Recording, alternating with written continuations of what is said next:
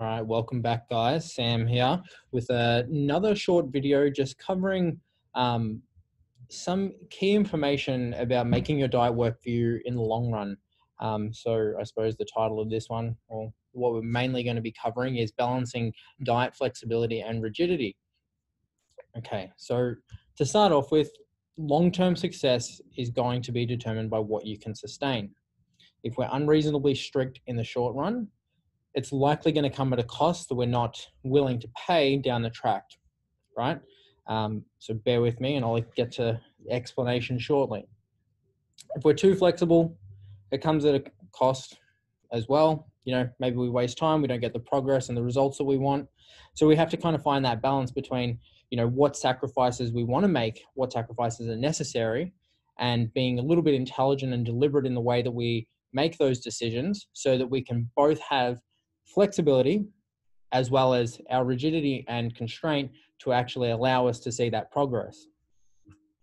So the reason that I was initially doing this video was someone asked about cheat meals, right?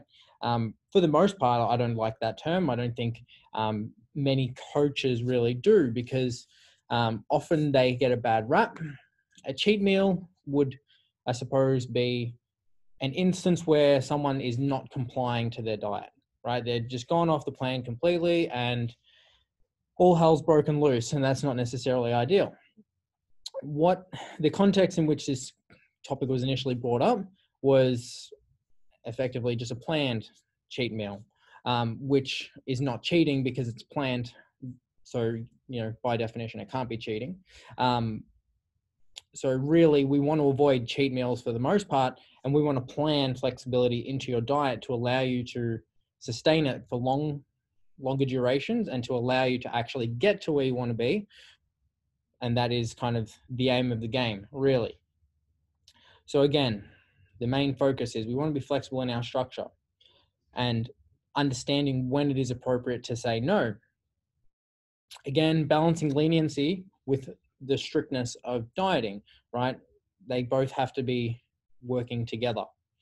Okay, so again, saying no sometimes is okay. It is necessary, right? If you want to lose 5 kilos, you can't go out and drink every weekend. You can't go and, you know, eat out every single night, because chances are that's going to slow or actually, you know, prevent any progress from actually occurring. And that is not in line with what you're trying to achieve.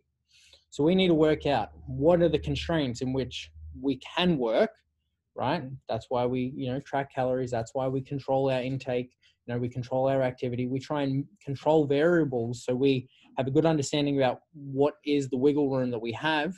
And then within that constraint, we have flexibility and freedom to move, okay, which is fantastic. So if you're planning to have a meal, you know, out, you're going to go and have a dinner with friends, or, you know, you want to be a little bit more liberal, we prepare and we plan this into our program, into our plan, to make sure that it actually works, so that you can have that, you know, that short break, you get to have that meal out, you know, maybe you have a drink, you get that, you know, social, you know, satisfaction, you know, you got to eat out, but you also get the satisfaction of knowing that you're still working towards your plan, you are still on track, right? That's a win-win in my books. So we really want to avoid the mindset when we're in these situations of I'm off the plan, right? We need to, again, be deliberate and, you know, decisive in how we're approaching it. Okay, so just to give a couple of examples, right? I'll use myself.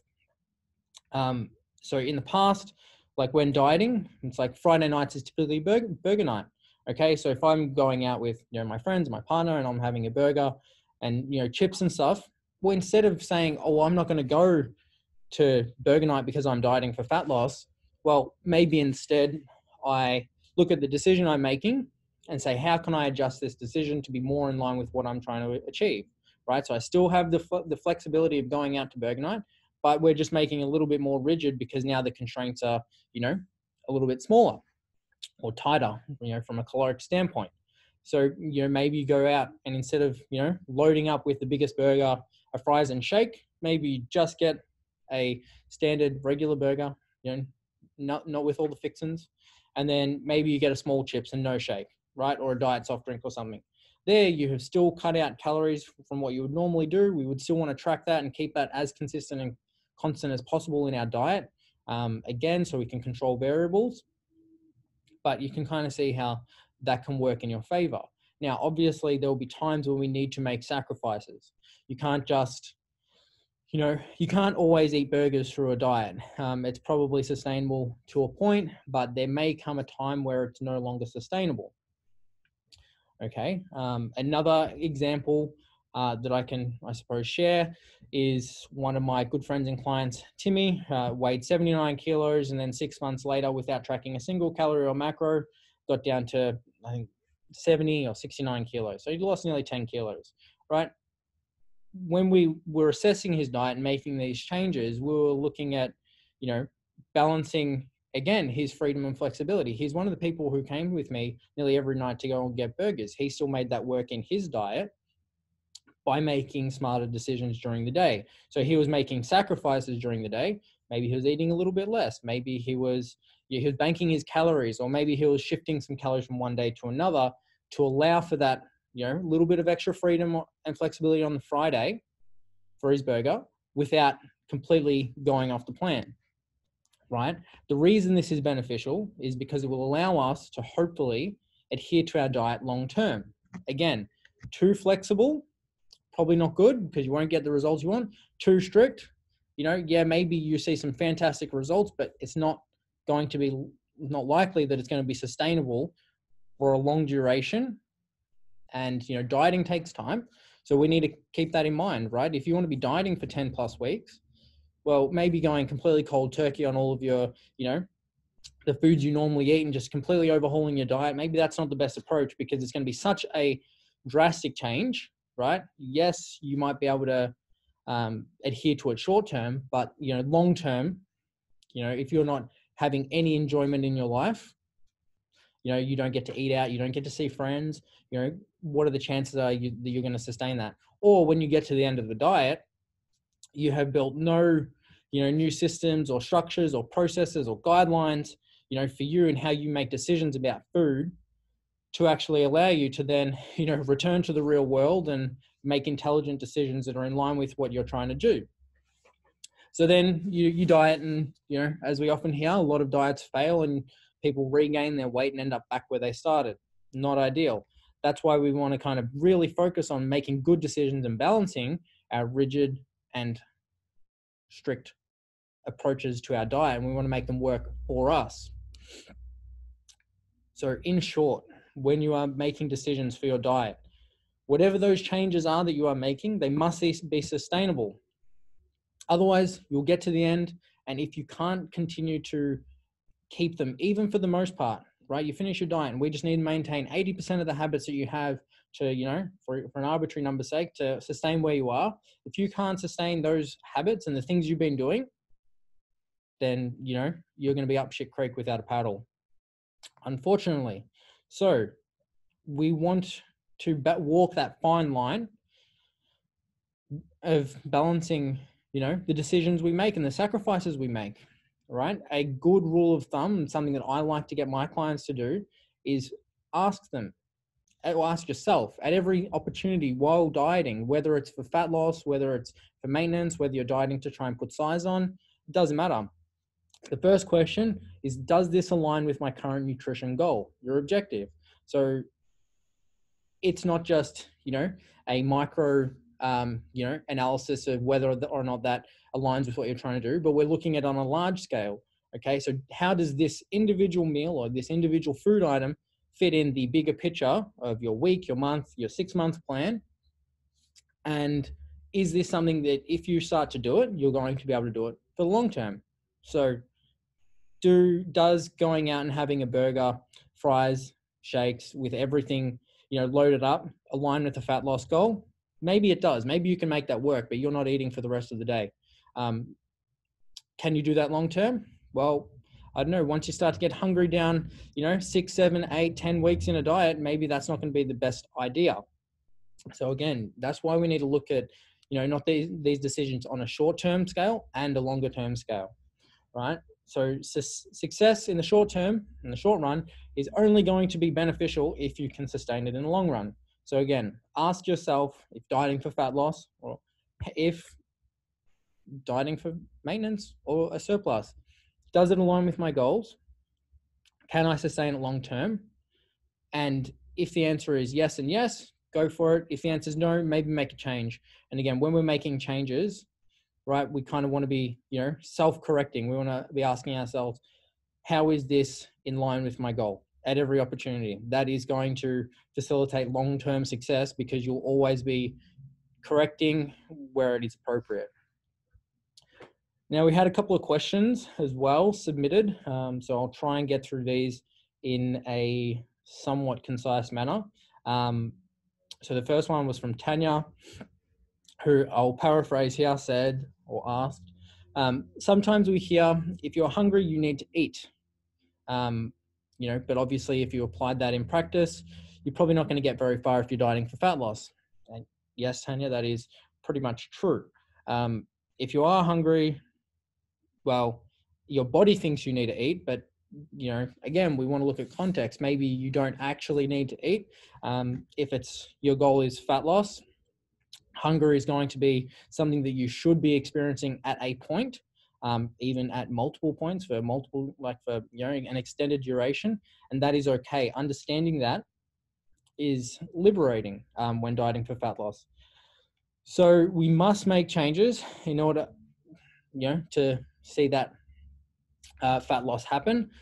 So that means going hungry at a point in time. However, we want to be intelligent and again, deliberate in our decision making to minimize the, I suppose, abruptness or the severity of the hunger that we experience early on in the diet, right? So, after 10 weeks of dieting, yeah, you're probably going to be hungry, but you don't want to be starving after 2 weeks, right? That probably means you're making some poor decisions as far as like meal composition goes.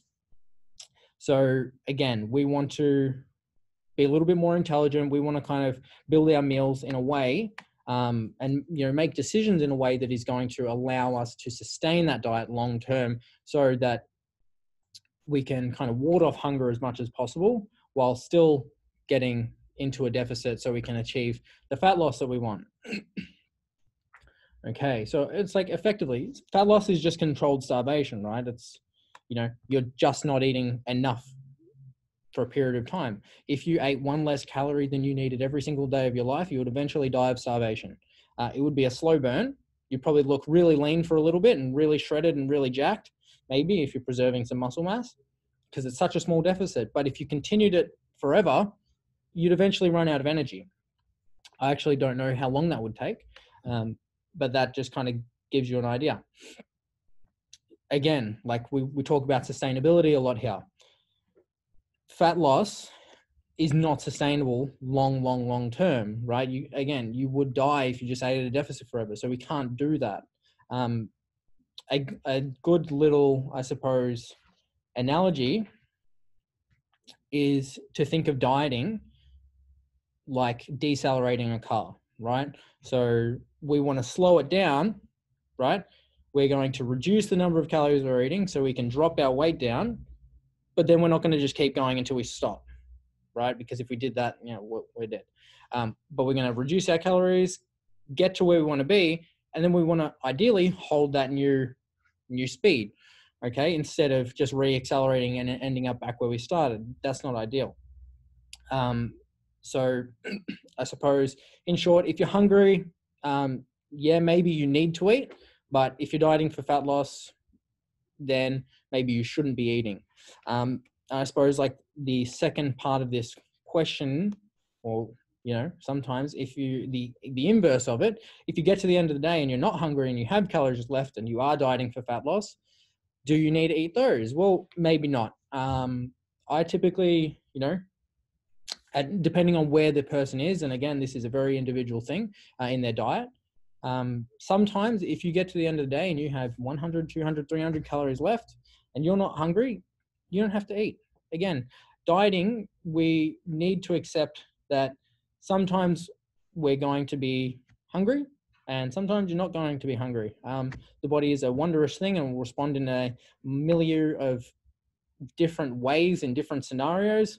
So if you're dieting for fat loss and you find yourself in that rare situation that, hey, I'm just not hungry today, I'm not going to eat, that's okay, because, you know, chances are you might slip up somewhere else. You know, you're human, that's perfectly okay. And, you know, if you take that extra 200 or 300 calorie deficit one day, that's just going to help kind of speed things along a little bit. But again, we don't want to overdo this. You don't want to just not eat every day, because then you're just going to like really slam the brakes on your car. Everything's going to like plummet really quickly. And again, that's not going to be sustainable. We want to decelerate slowly. We want to be a little bit intelligent, and again, making decisions that align with our long-term plan and long-term goals. Okay. So, and lastly, to address this question, if you find yourself hungry, assess what foods you're eating, right? If you're week 5 in your diet and you're going, oh my God, I'm really hungry, but you're still having, you know, a packet of chips and you're having a muffin, you know, from the local cake shop, and, you know, you're having full cream milk, you know, 3 coffees a day, well, maybe we need to take a good hard look at the decisions you're making. Again, sacrifices will be necessary, and we can use them to our advantage when dieting, to trade off from, you know, highly dense, highly caloric foods, things that are super tasty, to things that maybe don't taste as good, but they're going to be more bang for your buck. They're going to have a higher nutrient, you know, nutrient composition, or nutrient composition, and they're going to help you keep you fuller for longer, which is pretty much what you want in a diet. Okay, so, you know, for example, going cold turkey early on in the diet, maybe not, but we slowly start to make sacrifices. We make substitutions. We go from full cream milk to, you know, skinny milk. And then maybe we go to, you know, just long blacks, and we're not having milk in our coffee anymore. This is a way that we can kind of combat against hunger throughout a diet. Okay. So just making trade-offs and understanding that they are there to be made, and they are necessary when dieting gets tough. So, you know, if you're finding yourself hungry and you're going, oh, well, I need to eat because my body's telling me to eat, well, you have to fight that to diet for fat loss. Okay. So again, like, stack the odds in your favor. Eat plenty of veg, high protein, you know, eat plenty of salads. Try and avoid eating really highly palatable foods that are high in calories, that aren't going to give you a lot of, you know, bang for your buck. The next question was from Daniel, who asked for fluid intake recommendations. So I presume he's particularly referencing water. Again, hard to make a very broad recommendation, because anyone could be watching this video, or no one. So it's just some things to consider, and some general kind of, you know, tips, I suppose, for fluid recommendations if you're dieting, depending really on where you are in your diet phase and what you're dieting for. But water intake recommendations will vary person to person, based on the individual size and mainly activity levels, right? They're going to be the largest determining factors of how much fluid you need to intake to restore in your body. So for instance, if you're a 100-kilo person, you're going to need to drink more water than a 50-kilo person.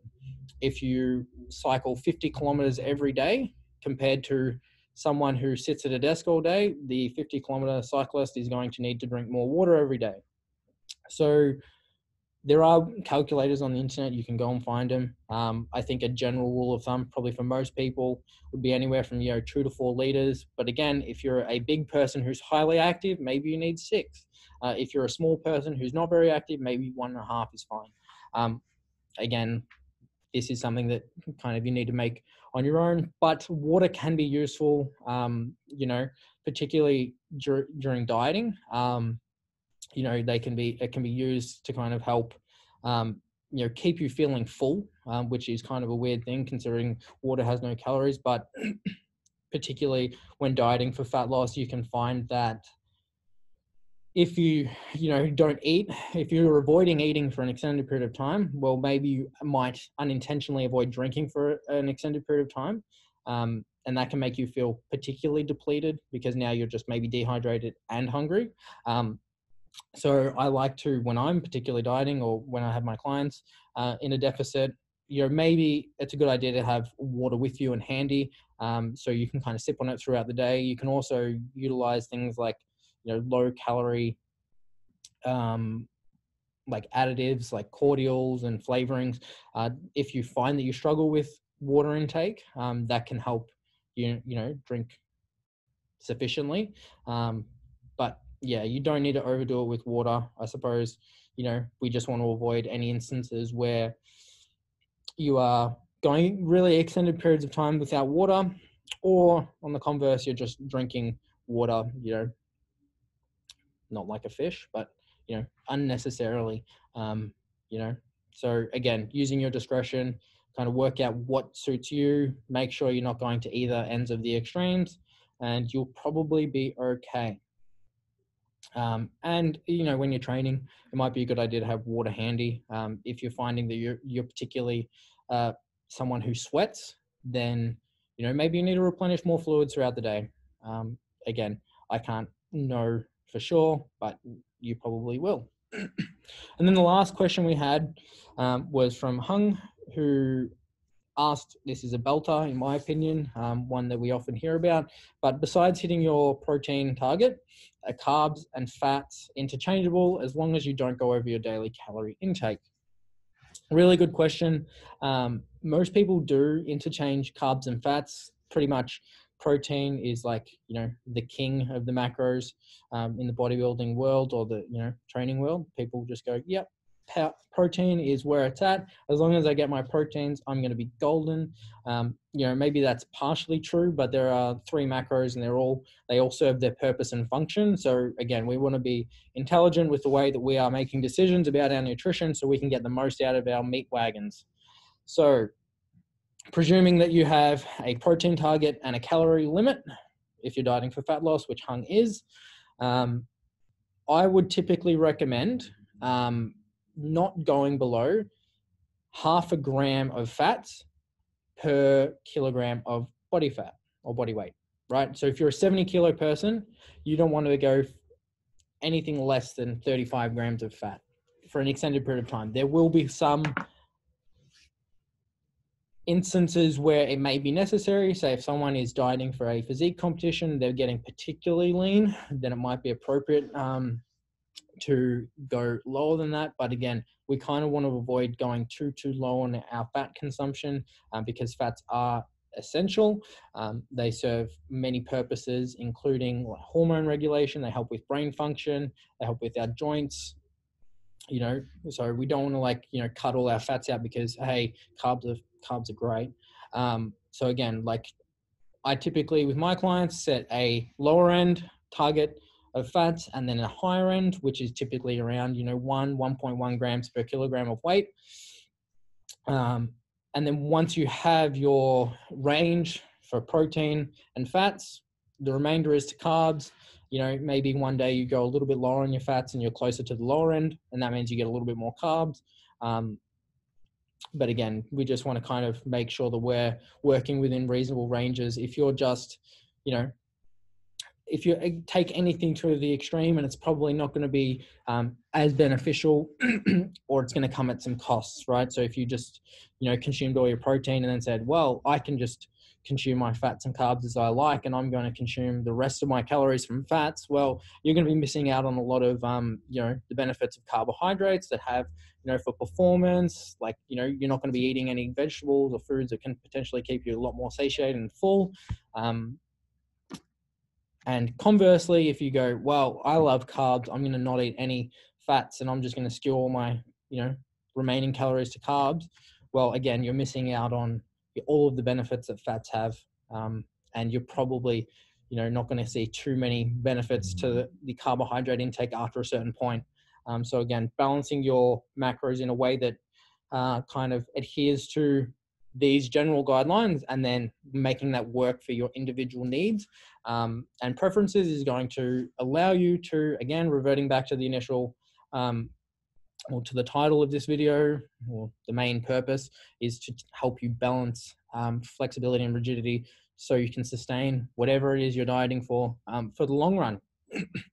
Well, that is it. Hopefully some of you made it that far. Hopefully I didn't bore anyone too much.